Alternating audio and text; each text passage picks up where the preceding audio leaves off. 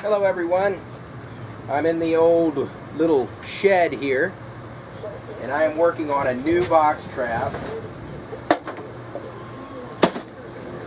for squirrels or anything else. This is inspired by a gentleman on YouTube named John Wooding.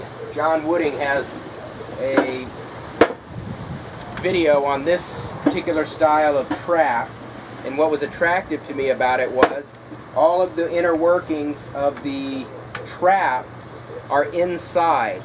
So you have smooth sides, you don't have any kind of a teeter-totter type of a trigger. And so I am getting it cobbled together. It's going to have a treadle here. It'll be kicked up, and then when it goes down, there's a door here. When the treadle goes down, the door will go down. See that door right there? You got the door, got a little treadle, little pedal for the animal to step on. Steps on that and it goes down. Let me continue to work on this and I'll show you the finished product sometime in the near future.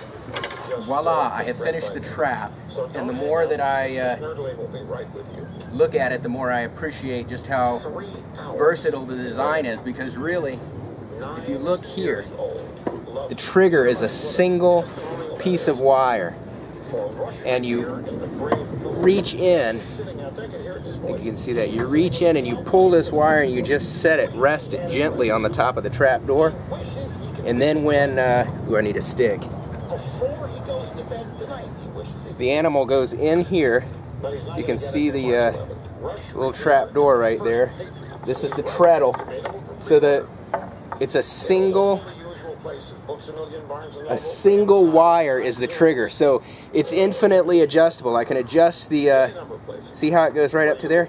So the squirrel or whatever comes in here and it steps on this, and this comes down and locks it in nice and secure.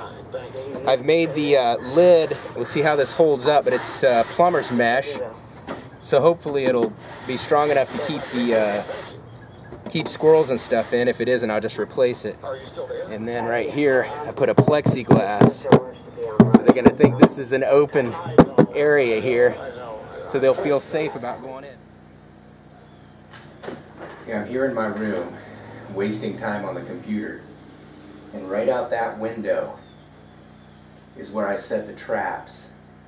And I just had a squirrel come to the original box trap that I made. And of course they had already taken the bait off of the trigger. So the squirrel went in there and looked and saw there was a... So I ran and grabbed this new trap that I just made, and I set it right out there next to the old trap, hoping that because the squirrels have identified that as an area where there's food, that it'll come right back. So we'll wait here for a few minutes and I will watch the traps as I'm browsing the internet. And if the squirrel comes up, I will show you whether it works or not. I have the camera all set up and ready to go. Now we're just waiting for a squirrel. You can see my original box trap that I made a couple of years ago on the top of the table. And just beneath it is the new trap, with all of the workings for the trigger on the inside, so it doesn't have that big teeter-totter on the top, and it uses a treadle, which is a plate on the floor in order to trigger the trap, whereas the one on the top, the bait is actually affixed to a trigger stick, and as the squirrel manipulates the stick trying to get the bait off, it trips the trap. So I'm hoping that this pressure plate on the floor will be just as effective, or maybe even more effective.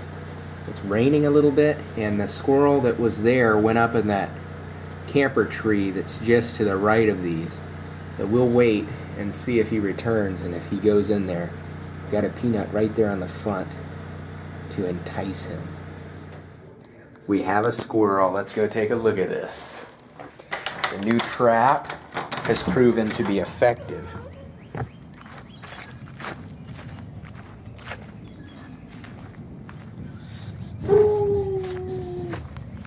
Look what we have here. We've got us a little squirrel. So it looks like the wire is holding up. I wouldn't let it hold up for too long. And I can see that the squirrel has chewed on the top. Because there is... I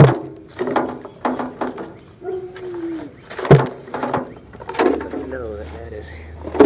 No, oh man. Bloody his nose if he keeps that up.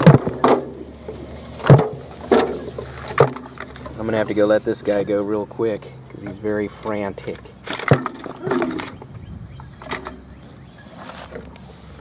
But there he is. The new trap has worked. We have a squirrel.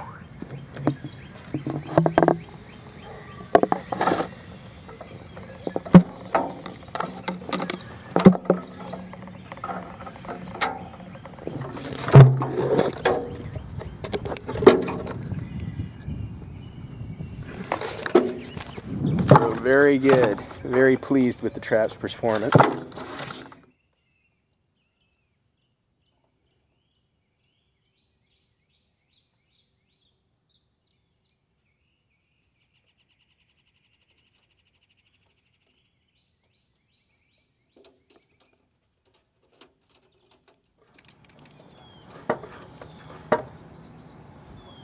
Well, I'm happy to report that the trap was a big success. I got my first squirrel in it, as you saw.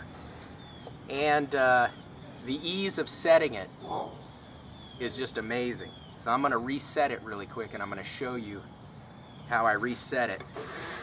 Very pleased with this trap. So I'm going to take a couple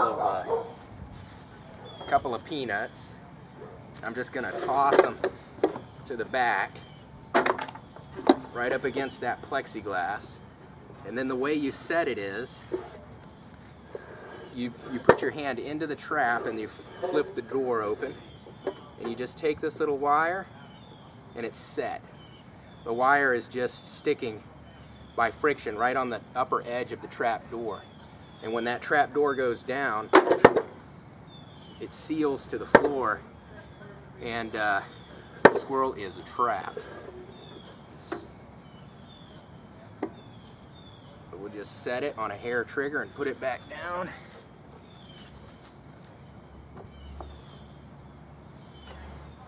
And we'll wait for the next squirrel to come by. Yes!